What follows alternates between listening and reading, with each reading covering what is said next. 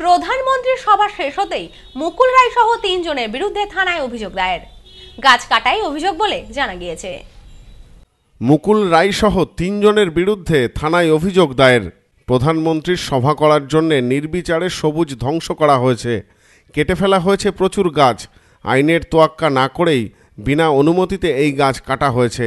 এমনই অভিযোগ তুলে এদিন বিজেপি নেতা মুকুল রায়, শান্তনু ঠাকুর ও তপন সিনহা নামে 3 জনের বিরুদ্ধে লিখিত অভিযোগ দায়ের গাইঘাটা থানায়। অভিযোগ দায়ের করলেন গাইঘাটা পঞ্চায়েত সমিতির কর্মাধ্যক্ষ ধ্যানেশ নারায়ণ গুহ। ধ্যানেশবাবুর সাথে উপস্থিত ছিলেন বনগাঁ দক্ষিণের তৃণমূল বিধায়ক সুরজিৎ বিশ্বাসের ছেলে অভিজিৎ বিশ্বাস, বনগাঁ আদালতের সরকারি আইনজীবী সমীর দাস।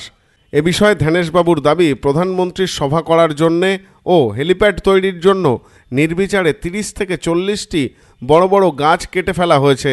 এর পেছনে যারা মদত দিয়েছেন সেই 3 জনের নামেই অভিযোগ দায়ের হয়েছে। কমপ্লেন ঠাকুরনগরে গত 31 তারিখে 30-40টা গাছ বিনা অনুমতিতে কেটে দিয়েছে, যাতে সবুজায়নকে নষ্ট করেছে। যে গাছগুলো কাটার নির্দেশ দিয়েছিল শান্তনু ঠাকুর, মুকুল রায় এবং তপন সিনহা, এরাই বলেছে পারমিশন নিতে হবে না, গাছ কেটে দাও। তার জন্য অনেকগুলো গাছ কেটে দিয়েছে। মোদির সবার জন্য, তারা রাস্তা তৈরি করার জন্য এই গাছগুলো সব কেটেছে। এ বিষয়ে প্রতিক্রিয়া জানিয়েছেন শান্তনু ঠাকুর।